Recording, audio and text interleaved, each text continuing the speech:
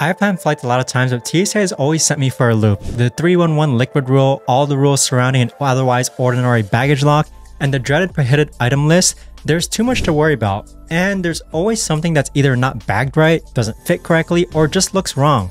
Fun fact, 5% of travelers end up missing their flights due to these reasons, and a good number of them have claimed it's because they were stopped by airport security. Now, the airport and the airline can and will stop you for routine checking. If you miss your flight, tough luck. There's not much you can do about it. Today, let's look at how you should go through TSA the right way. Number 10, how to pack liquids the right way. Frequent flyers would know this one pretty well. TSA does not mess around when it comes to liquids. You need to keep your liquids in a separate Ziploc bag that's TSA approved. Not just that, but these liquids need to be less than 3.4 ounces or 100 milliliters. Now, TSA actually explains it better with the 311 rule. That's 3.4 ounces worth of product in a quart-sized Ziploc bag and only one bag allowed per passenger. Sounds simple enough, right? Then what's the holdup? While the 311 rule lays it all out, travelers often try to find a workaround. Let's say you have an otherwise 9-ounce squeezy tube of hand cream, but there's less than 3.4 fluid ounces left inside. Does that comply with TSA regulations? It does not, okay? So they will stop you at screening, examine the bottle, and determine whether the fluid inside really is 3.4 ounces. I'll save you the trouble right now. They'll often keep you waiting for longer than necessary during the confirmation process. So if they say it's 3.4 ounces, that means 3.4 ounces in a container that can only hold 3.4 ounces. Also, this includes liquids, gels, creams, and those need to be kept in a quart-sized bag that's separate from the rest of your luggage. I'd say keep it with you on your carry-on, whip it out at screening, and be on your merry way. Number 9, not keeping your electronics in your carry-on. Look, I get it. How big is a carry-on bag really? You'd think that a simple bag with a handful of essentials will do the trick and you can keep the bigger, bulkier things in your luggage. I used to think so too, mostly because it made sense to me. Unfortunately, it wasn't the TSA recommended. Here's the thing. You can keep your electronics in your bag if that's what you want. In doing so though, you're risking having to stand in a longer queue for longer than necessary. Have your bag opened, checked, run through the machine, and then rearrange your bag yourself and go on your way. That's one way, but what I like to do is keep my electronics with me in my carry-on bag, big or small, and have them screened in one go. Scoop them right back up and place them back in my bag and go on my way. It really is that simple. Also, your electronics will be scanned separately. That's to ensure nothing obstructs the scan by being on top or below the device. If it's an electronic gadget, TSA will scan it. Save yourself the trouble. Number 8, arriving late to the airport. I feel like this one's been said a million times already, but let me make it 1,000,001. Don't take the risk, leave for the airport on time. There's always that more than a slight chance that you'll be stopped during screening, there's a larger crowd at the airport, and you have to go through multiple checkpoints. Let's say immigration, passport control, and a horde of other checkpoints, even after you make it inside the airport. Yes, they take just as long, maybe longer. Bring a book, sit in the lounge, and kill time at the airport. That's what I always say.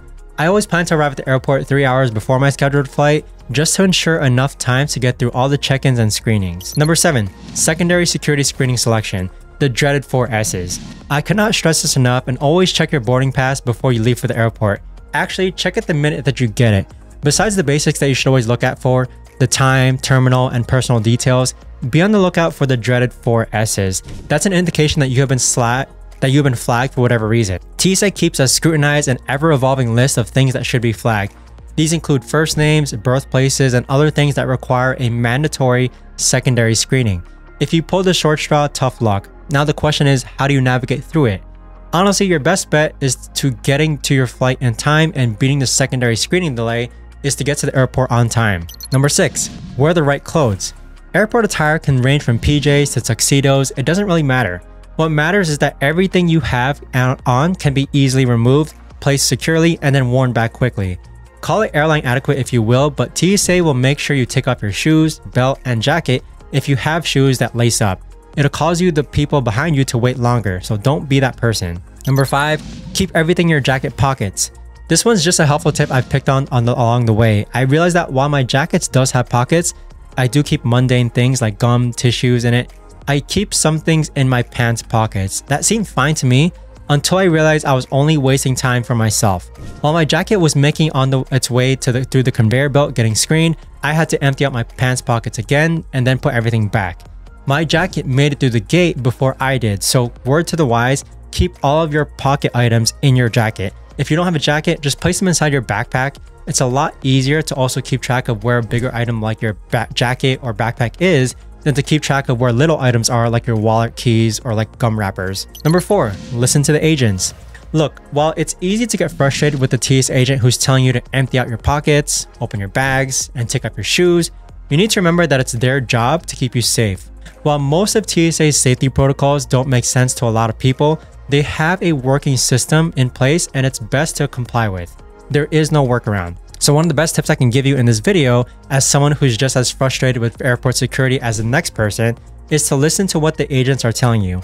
They'll reinforce what you'll have to do when you get to the front of this line several times as you're waiting in the back. There'll be signs and banners all around you to know what to do. You can even look at the people ahead of you and see what they're doing. If the 4 people in front of you had to take their shoes off, so would you probably. One thing I've learned is that TSA agents can be very irritable sometimes also. Not listening to one of their directions will just lead to a conflict that goes back and forth between you two and wasting more time. Number 3, drink your liquids or don't bring them. Airports have water fountains, all of them do, okay? So they're not necessarily to refill your bottles, but they're there to fill them up in the first place if you want to.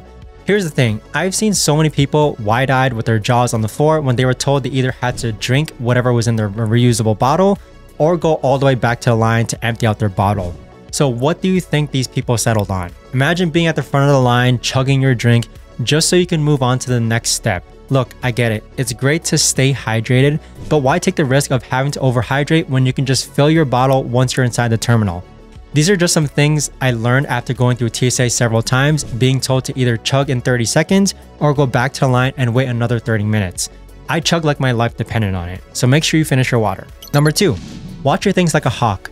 This one should go without saying, but I'll say it anyway. Keep your eyes on your belongings. You need to remember that while TSA will make sure to facilitate and inspect your stuff, double and then triple check your bags. They won't help you put everything back. It's to avoid being held liable for missing items, and it makes sense in hindsight. However, it's something I realized many people didn't know. They thought that after their bags were quite literally gutted, they'd get a hand or two getting their things back in place. It's wishful thinking though. So understand that you're the only one who's responsible for your things at TSA. The TSA agents can stand guard for a second or two, but they have to move on to the next person in line. Your things are literally your responsibility. And the last tip, there is a right lineup. Something I've picked up on the way is that there can be a right lineup. Not necessarily suggesting that there's a wrong one, but there are telltale signs to identify which lineup will take longer and which one will be smooth sailing. The line where TSA agents are actually facilitating the line to be moving is what you should be on the lookout for. But here's the thing, families, especially ones with little toddlers, will take longer. Parents bring tablets, snacks for their kids, thinking something fun and colorful won't get flagged. If you're a parent, let me tell you that it probably will. Besides that, I also noticed that there are sometimes 2 agents in the same line. One of them is doing most of the work, if not all of the work, and the other looks like they're slacking off. Are they really though? They're not, okay? So that's usually a supervisor who's overseeing a trainee. And so in that line, there's always room for error when they're just starting out in the line. So try to avoid that as well. Lastly, with all respect, lines where it looks like the people just look like they will be slower should be avoided. I mean, let's be real. Who's more likely to get through the TS line faster? A healthy young adult or an elderly person who is slow moving, okay? And I mean this with respect. And so that's about it. Those were 10 airport security tips to help you get through TSA faster, more efficiently, and hassle-free. What are some tips that you picked up on your journey? Let me know in the comments below, and I'll see you all in the next video.